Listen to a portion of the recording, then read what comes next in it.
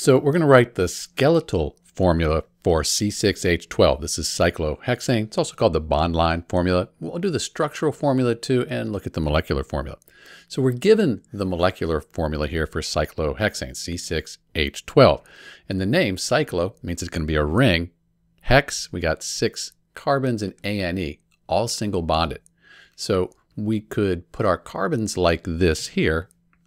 So that's 1, 2, 3, 4, 5, 6 carbons. And you can see 1, 2, 3, 4, 5, 6 carbons. And then we have 12 hydrogens. Carbon will have 4 bonds, always has 4 bonds. Easier to see over here. Carbon right here, we have 1 bond, 2 bond, 3 bond, 4 bond.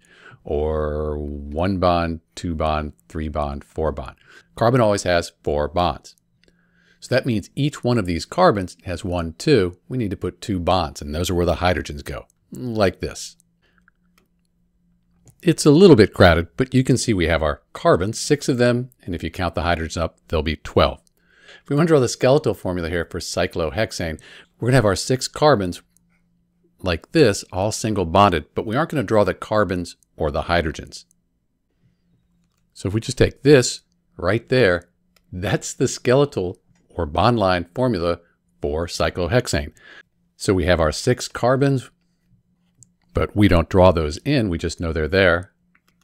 And since each carbon forms 4 bonds, we're going to have 2 hydrogens here on each carbon. That'll make 12 total, and that's the skeletal formula for cyclohexane, C₆H₁₂. It's Dr. B. Thanks for watching.